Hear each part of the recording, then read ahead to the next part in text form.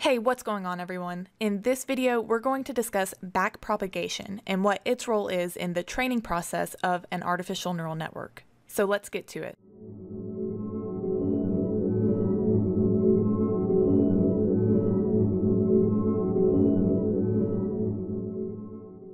We're going to be building on concepts that we covered in a couple of previous videos. These two videos cover what it means to train an artificial neural network and how a network learns. So if you haven't seen those yet, go ahead and check them out now and then come back to this video once you finish up there. Here, we're going to start out by first going over a quick recap of some of the points about stochastic gradient descent that we learned in those previous videos. Then we're going to talk about where backpropagation comes into the picture. And we'll then spend the majority of our time discussing the intuition behind what backpropagation is actually doing. Now, backpropagation is full calculus, and we won't be going into many details about the underlying math here because in this particular series of videos, we're mostly focusing on concepts and coding.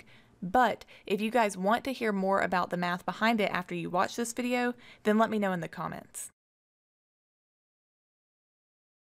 In the previous videos I referenced, we discussed how, during training, stochastic gradient descent, or SGD, works to minimize the loss function by updating the weights with each epoch. We mentioned how this updating occurs by calculating the gradient or taking the derivative of the loss function with respect to the weights in the model, but we didn't really elaborate on this point. That's what we're going to discuss now. This act of actually calculating the gradients in order to update the weights occurs through a process called backpropagation. Okay, let's get ourselves set up. We have a sample arbitrary network here with two hidden layers. For simplicity going forward with our explanation, we're going to be dealing with a single sample of input being supplied to our model rather than a batch of input at one time. Now, as a quick refresher on the training process, remember that whenever we pass data to the model, we've seen that this data propagates forward through the network until it reaches the output layer. Also, recall that each node in the model receives its input from the previous layer. And this input is a weighted sum of the weights at each of these connections multiplied by the previous layer's output. We then pass this weighted sum to an activation function. The result from this activation function is the output for a particular node and is then passed as part of the input for the nodes in the next layer. And this happens for each layer in the network until we reach the output layer. And this process is referred to as forward propagation.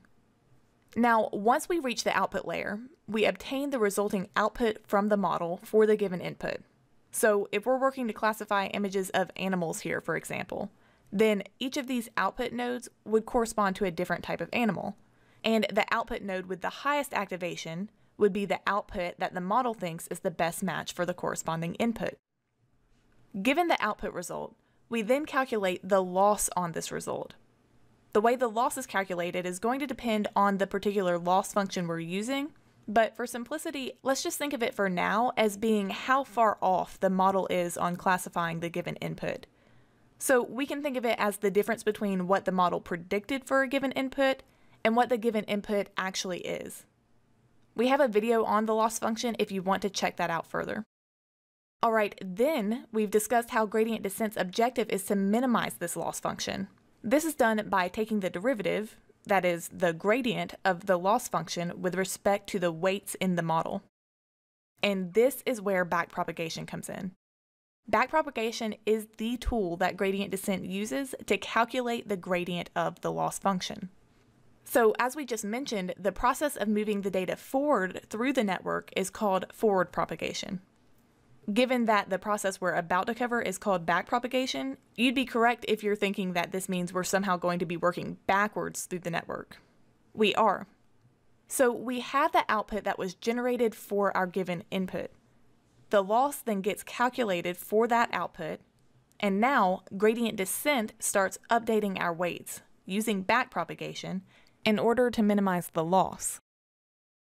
We're going to now move our conversation to what backpropagation is doing by focusing on the intuition behind it. To update the weights, gradient descent is going to start by looking at the activation outputs from our output nodes. say that this output node here maps to the output that our given input actually corresponds to.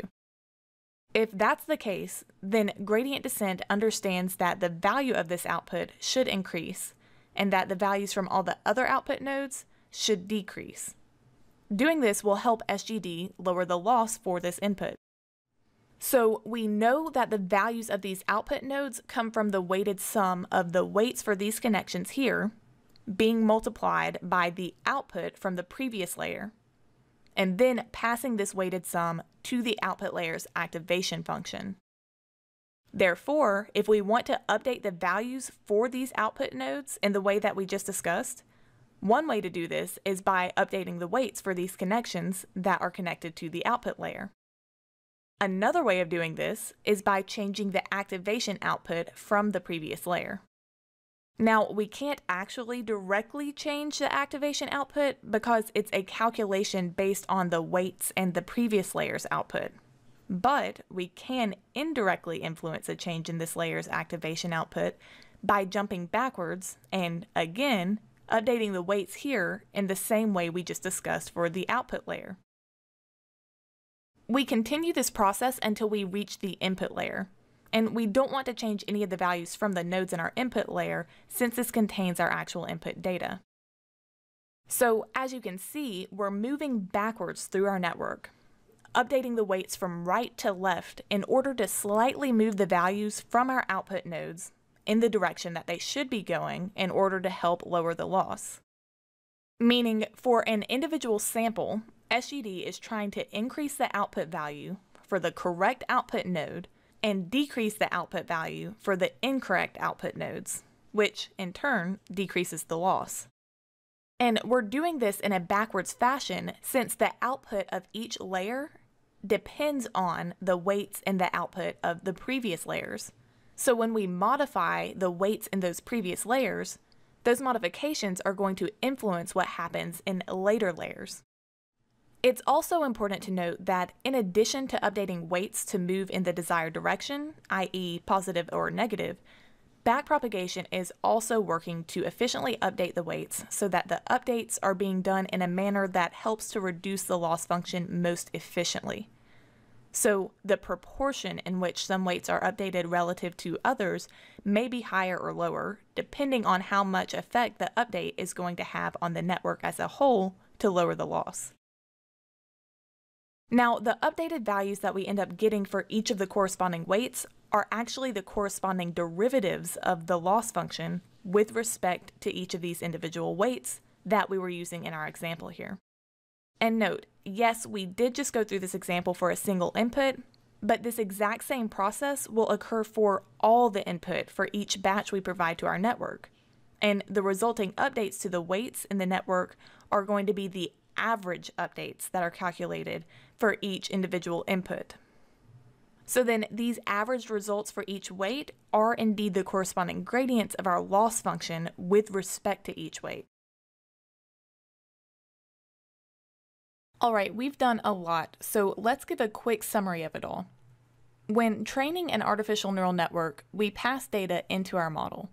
The way this data flows through the model is via forward propagation, where we're repeatedly calculating the weighted sum of the previous layer's activation output with the corresponding weights, and then passing this sum to the next layer's activation function. We do this until we reach the output layer, and at this point we calculate the loss on our output, and then gradient descent works to minimize this loss. Gradient descent does this minimization process by first calculating the gradient of the loss function with respect to the weights, and then updating the weights in the network accordingly. To do the actual calculation of the gradient, we now know that gradient descent uses backpropagation. Remember to watch the videos referenced earlier on training a neural network if some of the pieces about gradient descent were a little unclear here. Okay, that's the intuition behind what backpropagation is doing. But of course, this is all done with math behind the scenes. The backpropagation process we just went through uses calculus. Recall that backpropagation is working to calculate the derivative of the loss with respect to each weight. To do this calculation, backpropagation is using the chain rule to calculate the gradient of the loss function. If you've taken a calculus course, then you may be familiar with the chain rule as being a method for calculating the derivative of the composition of two or more functions. As I mentioned at the start, we're not going to go into the details for the calculations that backpropagation does in this video. But if you do want to see the math, just let me know in the comments and we'll talk about organizing a future video specifically for that. So at this point, you should now have a fuller picture for what's going on when you're training a neural network, where backpropagation fits into this process, and what the intuition is behind backpropagation. Thanks for watching. See you next time.